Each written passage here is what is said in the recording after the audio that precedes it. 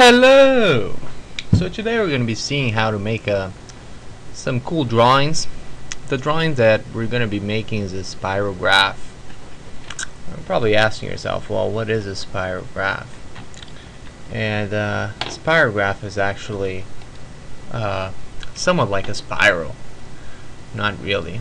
I'll show you in a second. But the first thing we want to do is delete the current sprite that we have here and replace it with an arrow. So let's go ahead and do that. Why are you not selecting here? Delete, and we choose a new sprite. Let's go these 2 pages. There'll be things, and double click, and here, following arrow. And the arrow, as you can see, it points towards the mouse pointer right now. We don't want that, so let's delete it. First thing we want to do is make this arrow smaller. So we go click on resize this sprite and we'll make it smaller. Doesn't matter how much smaller, just make it smaller. As always, want to start with our when green flag click button. Now want to start by setting where the arrow is pointing to. We say point in direction 90 degrees. Well, that is to the right. So we click the green flag and it points to 90 degrees. Another thing that's also good practice to do is to set the initial position of the arrow. We'll set it to 0, 0. Now if you go to the pen menu here, that's actually where the drawing gets done. A good thing to do whenever you have a drawing is to clear the screen. So if you have a line, or something that's drawn onto the screen, we clear it every time we start our script. We want to set the pen down to actually be able to write something or draw something in this case. And we also want to always set the pen color to whatever we choose to. This time we'll pick black, and if we click and run that, nothing happens. So that's good. That's our initial condition, and if we run the script many times, it'll always do the same thing, and it'll always return our arrow or a pen to the middle. So that's good. Now I want to start with a loop. We'll just use a simple repeat loop. Actually, before we do that, let's start by breaking down and really seeing what a spirograph actually is. If we go in a spirograph, and if we search for images of spirographs, we can see that a spirograph is something like this. This is actually what we're going to be drawing today. Something along these lines. So if you look at this attentively, you'll find out that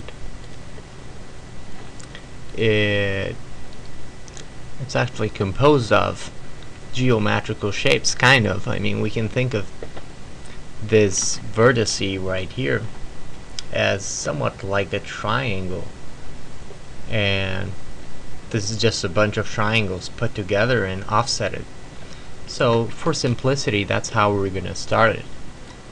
So let's go ahead and create a line with our pen here. So that'll just be by moving it. We'll call it 100 steps.